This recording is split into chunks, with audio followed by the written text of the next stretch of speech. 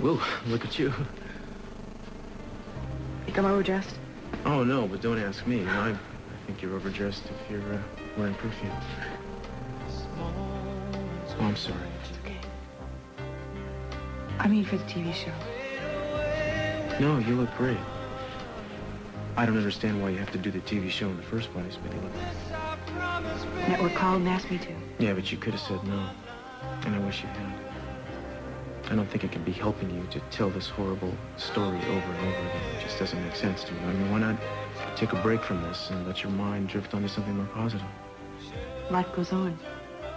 You don't deny what happens to you, even though it might scare you. You get above it, you get beyond it. And this is a start for me in that direction. And I have to go, otherwise I'm going to be late. Darling, I'm not asking you to deny this. You understand? It's just I don't think it's going to be as easy as you imagine to answer questions about this on television. I didn't say it was going to be easy. I said it was going to be important. And you know, there's another reason I'm doing this. It's because TV glosses over issues.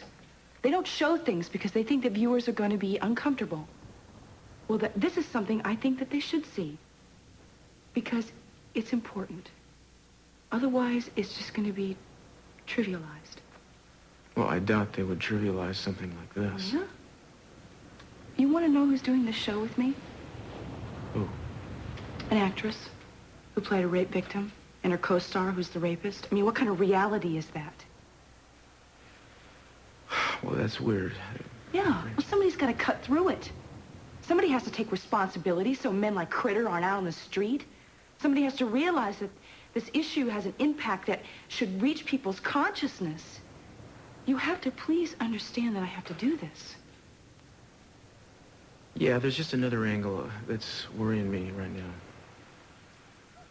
What? Well, whether or not Critter actually did this. You know, I went over the reports this morning, and aside from the fact that he threatened you and he's been in trouble with the law in the past, there's really nothing to lay this at his feet. Of course, if he didn't do it, whoever did is still at large. What do we do if that's the case? I'll turn this town over piece by piece if I have to. I promise you I'll find the guy. I just think it would be a good idea for you to stay out of the limelight for the time being, you know. Give me a chance, just give it a little bit of time. What does that involve, staying out of the limelight? Well, ducking interviews, especially on-camera interviews like this one, maybe not taking so many phone calls, just generally keeping a lower profile for a while. Hide? You want me to hide? Well, I think it would be preferable to putting yourself in jeopardy again, don't you? No, I don't think so. No, I don't. Why not? This is an even better reason for me to do this show. Let him see me. Let him see that I'm not going to stand back and just take it. He can't go out there and do this a second time. Okay, I hit the wrong nerve. What, don't you think I'm right? I don't know. I do.